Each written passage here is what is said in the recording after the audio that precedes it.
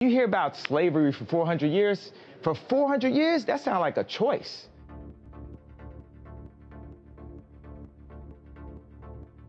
You was there for 400 years and it's all of y'all? You know, like, it's like we're mentally in prison.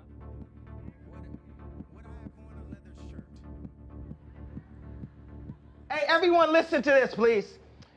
2 days before I was in the hospital, I was on opioids. I was addicted to opioids. I had plastic surgery because I was trying to look good for y'all.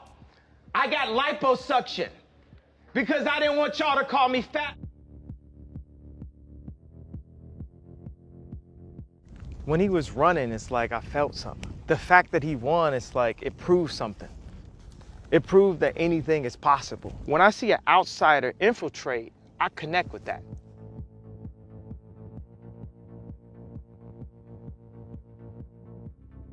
I might be president one day, you know, so I might be in that situation where it's harder for me to explain to the masses why something isn't happening that they feel that the concept of a president should be able to fix.